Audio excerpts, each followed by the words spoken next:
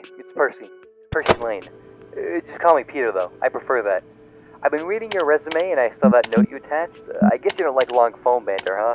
Well, I'll get to the point. Welcome to Endro's Tech Museum. As you know, we prioritize sharing the history this franchise has to offer. That means we have to bring in animatronics here from time to time. We've got two animatronics in your area, Sammy and Endro. Both tend to experience errors from time to time that make them more erratic as the hours go by. When it comes to Sammy Samington, we've equipped you with a bright flash beacon that should be able to deal with them. So bright that it'll blind you for a sec, which means it'll work. When activated, the bright light activates the system restart in Sammy because of an existing glitch in the system. That will sort of put Sammy back where he should be, assuming he's moved at all, which is unlikely to happen. Don't use the flash beacon too often though, or it will run out of uses. Endro, meanwhile, can be dealt with a complex 4-step process. This process is meant to combat his movements to escape the area. What's interesting about Endro is that he seems to be fixated on specifically entering the public area and leaving the area of the building that you are in. By all means, you cannot let Endro leave. Step 1. You want to find Endro in the hallways. You can see which hallway he's going to go into from Cam 6 and 7, which will be enabled for you shortly. Step 2. You want to hide. Endro will instantly look down and look for you, so you want to hide to the side of the doorway so he does not see you. Make sure you hide quickly. Step 3. Now that you're hiding, you need to wait for Endro's system recalibration to kick in. You'll know it's begun when you start to hear metallic clicking noises coming from Endro repeatedly. When this starts, leave back to your desk. Step 4. Open your monitor and press the gray signal beam button on the bottom left on the screen on Cam 6 or 7. For this trick to work, you need to hit the optimal signal range, which means you have to do the beam in the room farthest from where Endro is. If he's in the left hall, do it in Cam 6. If he's in the right, do it in Cam 7. By the way, don't use the signal beam too often. It'll mess with the camera interface and cause it to have errors, which you don't want. Once you've done this, Endro should return to either Cam 6 or 7. This sequence is over by this point.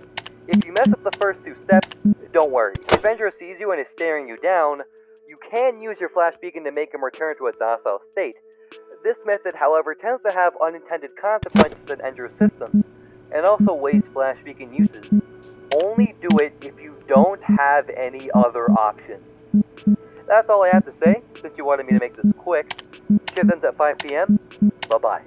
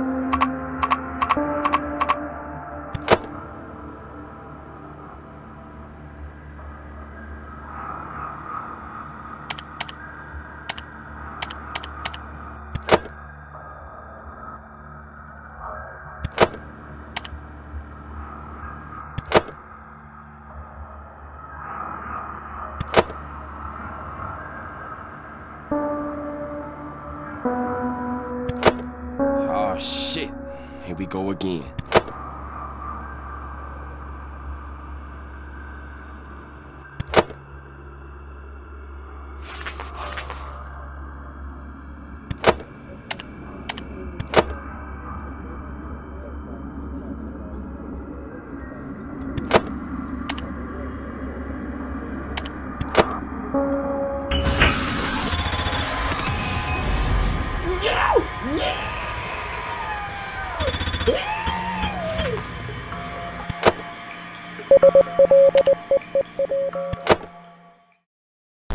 What's good? Oh, hell no!